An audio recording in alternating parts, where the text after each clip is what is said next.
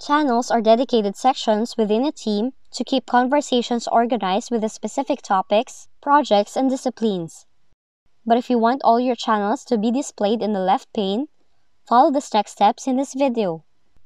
Now first, launch Microsoft Teams on your device, sign in with your account, and open the Teams channel. And to display all the channels from the left pane, all you have to do is select the hidden channels,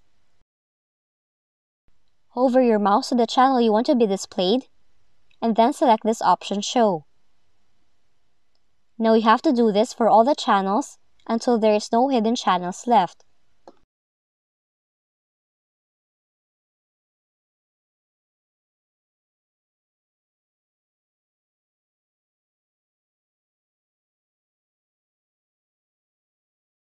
And that's it.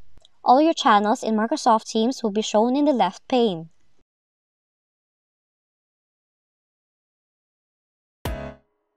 If you found this video helpful, kindly like and subscribe.